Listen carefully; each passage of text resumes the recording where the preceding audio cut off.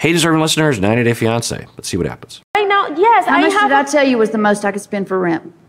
What? How much did I tell you that I could spend on rent? $400. And how much did you get the rent was? $500. $550. I saw it on the contract. You forgot that I got the contract. It's $550. And yet I've still been spending that. I've still been doing it even though it's above my amount. Okay, so we're hearing, I think, Kris is saying, I've still been giving you $400. I just am not able, maybe because I'm not able, or I don't want to because you just bulldozed my preference and got a place for $550 instead of $400. Now, again, I said this earlier, if maybe Jeymi's like, look, nothing is good at $400. I needed to get this other place. Okay, well then you have a conversation about it, right? So, all right, but it seems, but maybe Jeymi will say, no, that's not true. We're getting a little bit more detail, which is good. And you want to talk about money? Talk to you again. I know. Here's what I will talk to you about. I'm done. I'm done with this bull. I'm done with you being selfish and all about yourself. I'm sorry I wasn't here for your birthday, but my son comes first always. And I'm sorry I raised my voice, but I'm done. That's right. I'm done. Okay. Yeah. I think this is edited. I think the conversation went on a lot longer, but maybe not. And, okay. But maybe they're not done.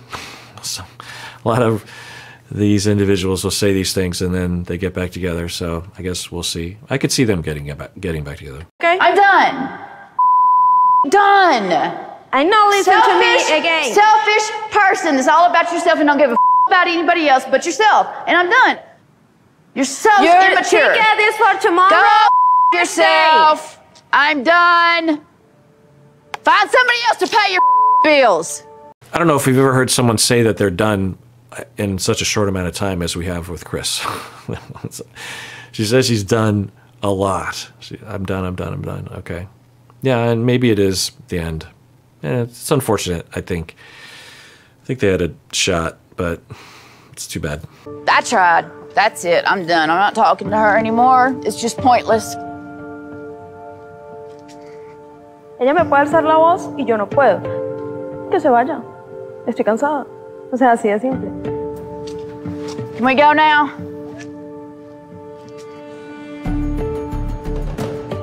So, we're in a situation where Kris wants to leave, but is dependent on production to let her leave. We've seen this before. We saw it with Ben and Mahogany, right? That the production of this show will often fail to react quickly enough or literally just get in the way and say, no, Kris, how about you try to work it out? Kris has every right to be able to say, I want to go. And I don't think they're in a state where this is going to go well if they are somehow forced to talk, which I'm guessing is going to happen here. She's hopping the car or what?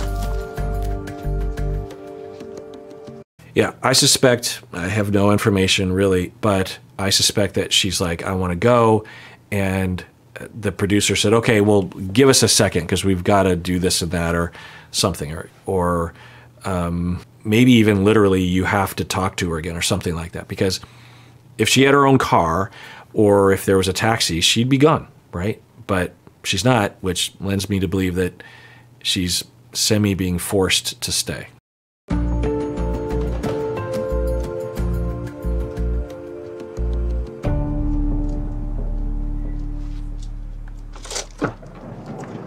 Okay, well, so Jeymi walked past. Now she's getting in the car.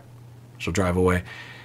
I guess I'm just worried it'll escalate because it often does, and I can't see it not escalating if they are forced to interact.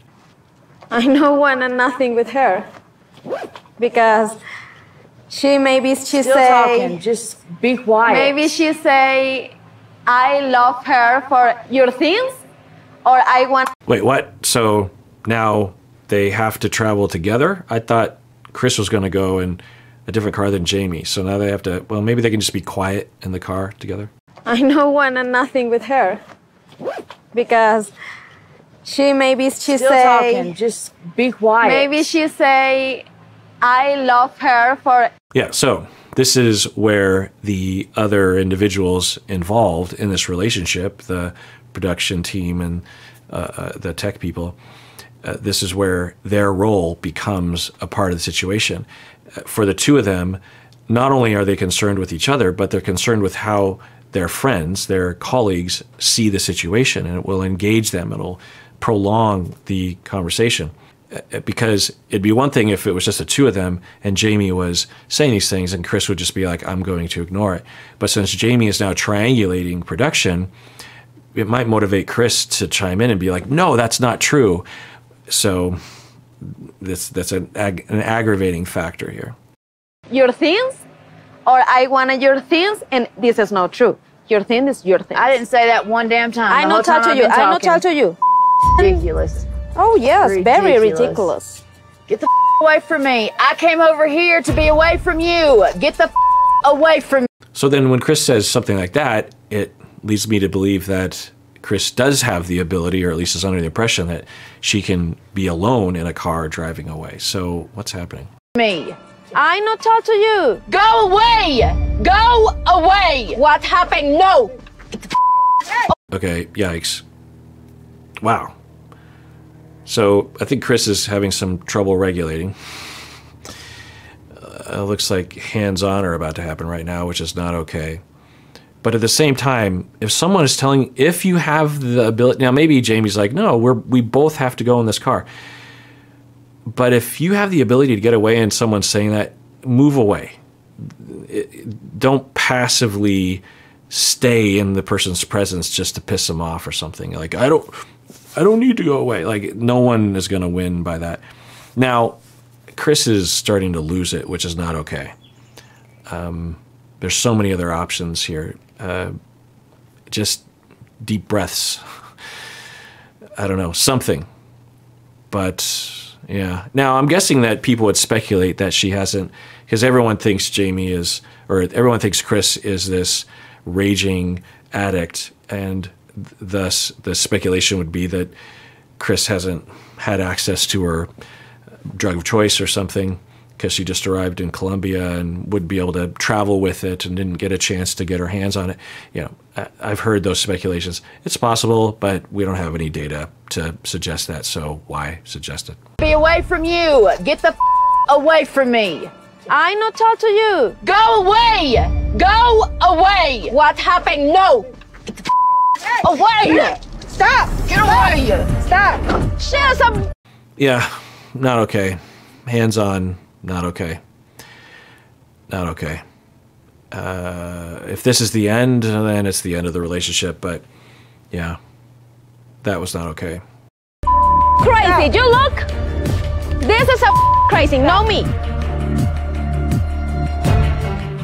Okay, now, hopefully, production takes them in separate cars. Certainly they have the capability of that.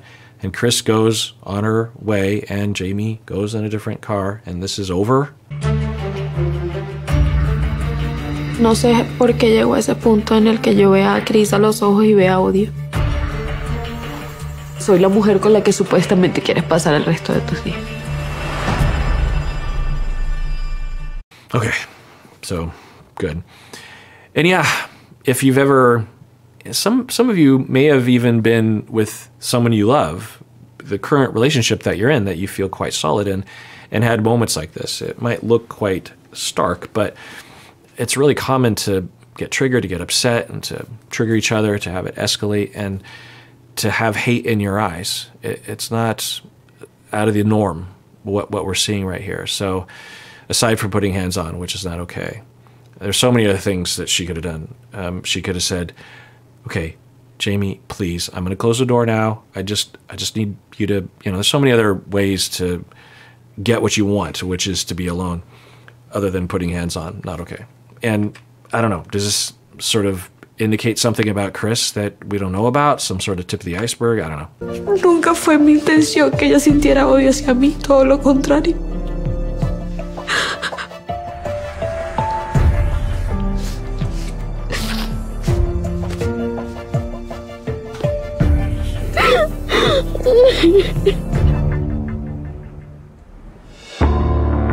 All right, well, that does it for that episode. Everyone, please take care of yourself because you deserve it. You really, really do.